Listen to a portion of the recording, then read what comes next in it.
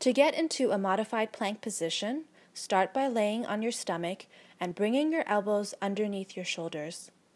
Lift your hips off the ground and walk your knees slightly towards your elbows until your back is in the tabletop position.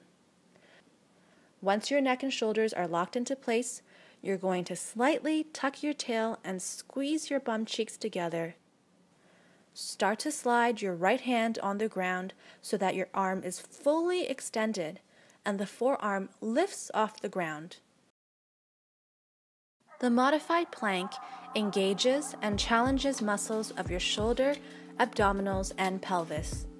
Adding in the reach creates an added challenge to maintain your posture, especially through the shoulders and upper back.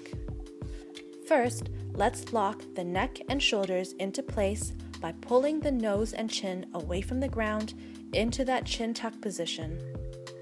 When you are tucking your chin, keep your gaze fixated between your hands to avoid looking up. Imagine you have a glass of water on your back and you don't want to spill this as you perform the movement. Keep pressure on the extended hand. It's normal to feel increased tension through your opposite shoulder because it's bearing most of the load. Hold this reached position for 2 breaths.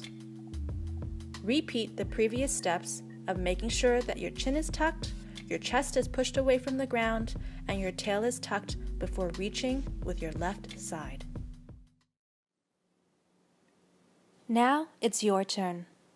6,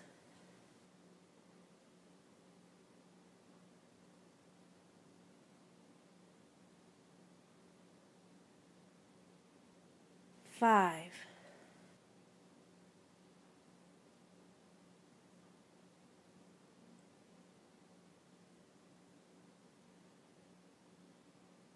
4,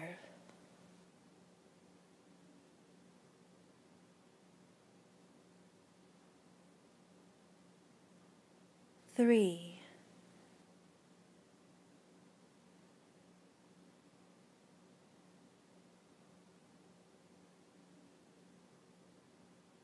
2,